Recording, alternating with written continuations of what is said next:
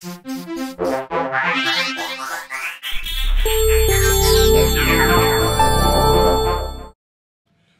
I'm Chuck Klein. I'm the Technical Manager here at Lanco Adhesives, and in this video I want to discuss adhesive failure, how to identify it, and how to correct it. When you make a bond, you want to make sure that bond stays together. But if it comes apart and you see adhesive on one side and not on the other, you have an adhesive failure. This may be due to the fact the non-gluable surface may be a film or it may have silicone. It also may be due to the fact that the compression was not complete.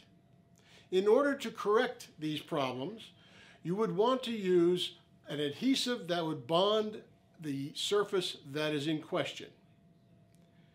You also might want to try scuffing that surface in order to improve the wettability.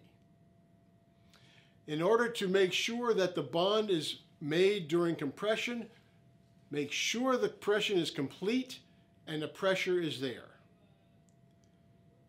In the next video, I would like to discuss cohesive failure.